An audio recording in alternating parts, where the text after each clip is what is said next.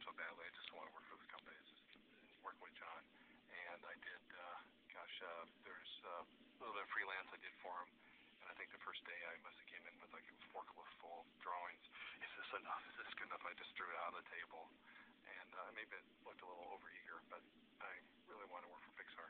I grew up drawing all the time. I had a mom who had a background in art and had a graphic design studio, and my dad is an engineer who could draw. And so I was always drawing, and then I was lucky to have a great class, a wonderful teacher, Mr. Earl Heinrichs, and he was a fantastic and very inspirational guy. What inspires me is elegant solutions to problems, or elegant solutions to challenges that, how do we say this or show that, and it's by color, design, shape, form, whatever.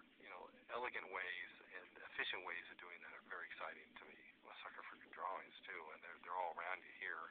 Wow, that's cool. I want to do more of that. Or, isn't that lovely? I'd like to try that approach.